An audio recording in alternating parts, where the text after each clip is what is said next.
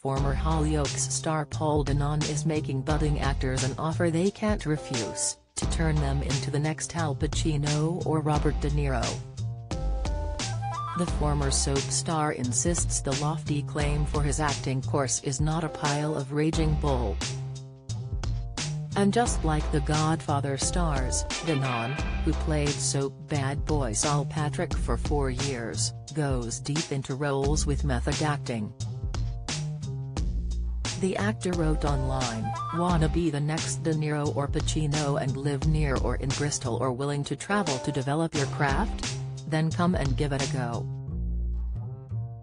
I've been studying the method for over 25 years. I trained with David Bennett, the man who ran the Lee Strasberg Method School in the UK, and because of his incredible tutoring I ended up bagging a lead role in Hollyoaks for 4 years." Danan, 44, held his first drama workshop during lockdown and went on to set up the Morning After theatre company.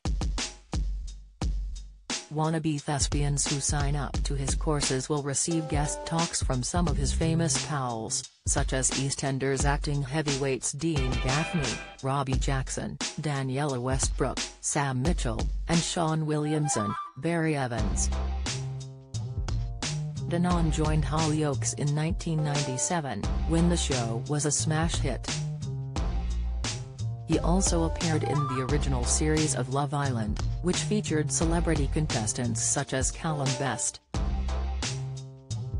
Most recently he starred in E4's Celebrity Coach Trip and could be seen larking around on a bus with birds of a feather actresses Leslie Joseph and Linda Robson, former X Factor contestant Honey G and 90s girl band Honeys. Pacino, 82, has won an Oscar for Scent of a Woman, 2 Tonys and 2 Emmys and is one of the most influential actors of his age. De Niro won Oscars for Raging Bull and The Godfather Part 2, in which he said, "I'm gonna make him an offer he can't refuse." He also appeared in the hit movies Taxi Driver and The Deer Hunter.